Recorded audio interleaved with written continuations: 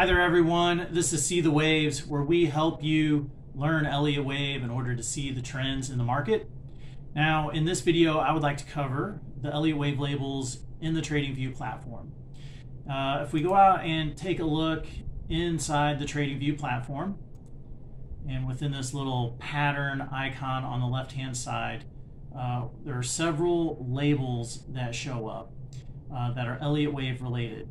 Now we've got Elliott Impulse Wave, Elliott Triangle Wave, Elliott Triple Combo Wave, Elliott Corrective Wave, and then also Elliott Double Combo. Okay, so these are all Elliott Wave theory type of labels.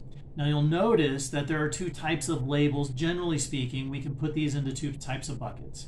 We got one bucket which is numbers, 1, 2, 3, 4, 5. And then all of these other four icons have letters in them. A, B, C, D, E, WXYXZ, ABC, WXY. So if we separate these out between letters and numbers, then we're in essence breaking out the labeling into two different types of waves.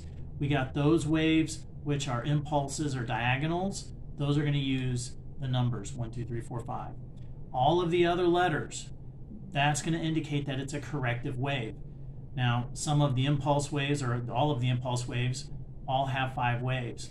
Some of the corrective waves have 5 waves. The triangle and then also the triple combo also have 5 waves associated with them. So this is where things can get a little hairy within Elliott Wave, because how do you know the difference between a triple combo, a triangle, and an impulse or a diagonal? Like, they all have 5 waves. Now we cover these types of things inside See the Waves Elliott Wave course, but for the sake of this video I just want to share with you kind of how these labels are broken down into their bigger buckets and how you can read them on a chart. So if we take a look here at a chart, I've got a couple of different wave patterns. All right, this yellow one is 5 waves, this red one is 3 waves, and this red one is 5 waves. So I've already broken it out. The yellow represents the impulse. And so if we come over here and we click on the impulse wave, and then if I draw it, starting at the low up to the high of each wave. And so that's one thing that you'll notice about Elliott Wave theory, is that we label our waves at the end of the wave. So sometimes you'll see, you know, somebody look at, let me just use this red one as an example.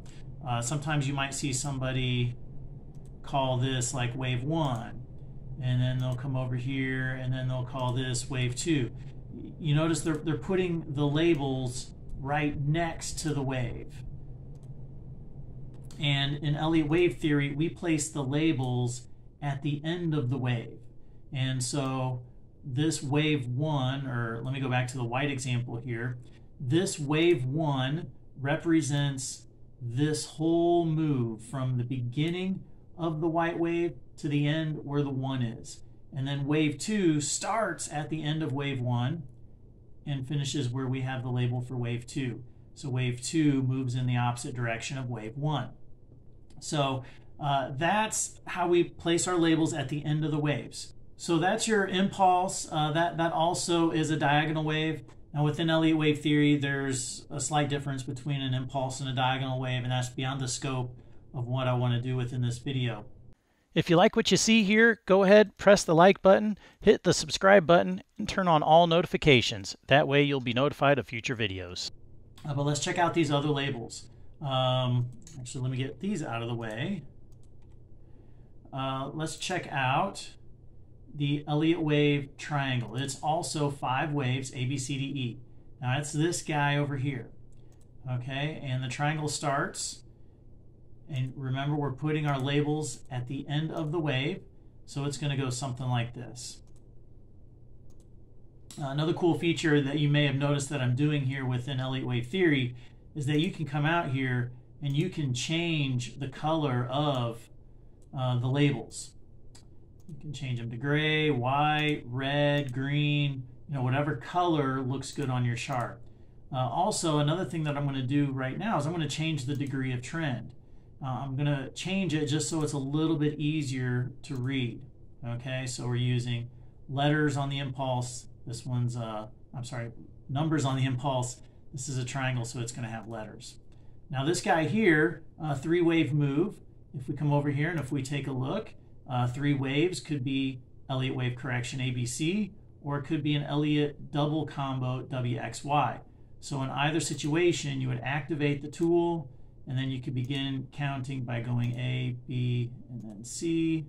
Let me change that to white. We could also come out and we could call it a WXY. Now within Elliott wave theory, there is a difference between A, B, and C and WXY. Again, it's beyond the scope of this course, but there is a difference, and I can teach you how to distinguish the difference between those. At the end of the day, there's the result of the WXY and the ABC is the same. So if you were to label your charts ABC or WXY, and somebody else labels it WXY, the result of that opportunity or that wave, they all are going to finish up in the same place. They're all going to have a similar resolution. One just might extend a little bit further than the other. And then the triple combo is basically a WXYXZ combination. You're probably going to get a really large overlapping wave, something that looks like this. Let me show the actual wave pattern on this one. So WXYXZ. So that's the labels and how you apply them to the Elliott to the chart using TradingView. Now there's one other topic that I want to cover, and that is the different degrees of trend. So within Elliott Wave, and let's start with the numbers, the impulses and the diagonals, I've got this labeled as 1, 2, 3, 4, 5. Now if you come down into the Edit tool, which is the little settings button, it pops open this box. Now we can change the color, we can show the wave or not. So if I turn this off, it goes back to that yellow I had underneath. If I turn it on, then it basically shows where that wave is. So that's a real neat feature. But this degree of trend.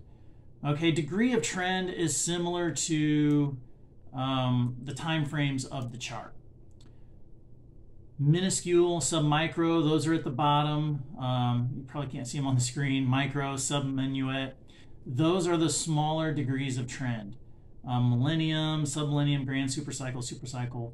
I don't use those at all, but they do represent, to a rough degree, the time frame of the chart. If I'm using a 1 hour chart, then a lot of times I'm going to come out here and I'm going to use subminuet.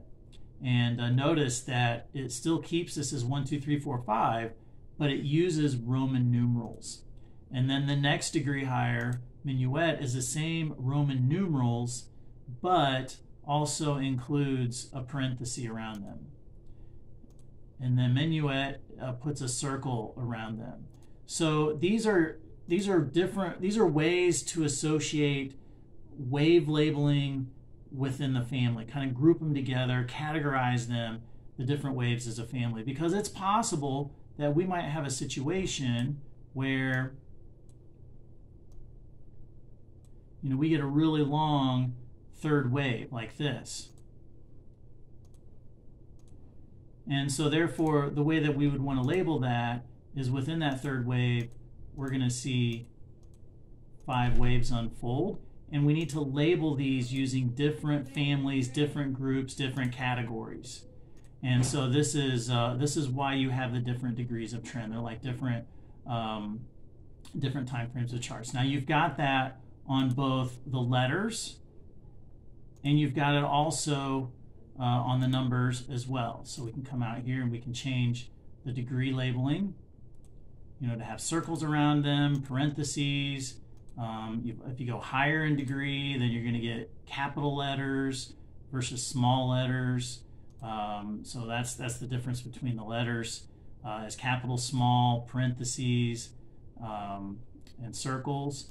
And so that's just to denote the difference. Now, one last thing that I want to share with regards to the Elliott Wave labels in the TradingView charts. Now, these are really neat functionality that the TradingView charts has, and it has this on all of your indicators, where you can come out here and you can establish what time frame of chart you want these indicators to appear on. So for example, I'm currently on a daily chart for Bitcoin, just to use the screen space. Now if I uncheck this box, it will turn off those labels for the triangle. They're still visible on the other time frames of charts, but they're not going to be visible on the daily chart. And so that's one way to help organize your charts, is to use that visibility feature within the settings of that particular function. Now there's another neat feature here off onto the right hand side of the screen, and it's an object tree. And I'll probably go more into this into another video. Actually, I probably need to, just because it's another cool organizing tool that I've recently discovered. I love using this. This is what helps make TradingView appealing to me, and using it for Elliott Wave, in that I can come out here and I can group my labels together and give that group a name. So I could say, like, you know, this is my daily chart labels, and then I can come in here and I can group those together and turn them on and turn them off all at the same time. So that's all I've got for you today in this video, and I've got more Elliott Wave educational videos coming out. If you want to see Elliott Wave in action, make sure you check out the analysis videos too. And I want to wish you all the best of luck in your trading. Stay tuned for the future educational videos that are coming up. We will talk to you soon. Bye now.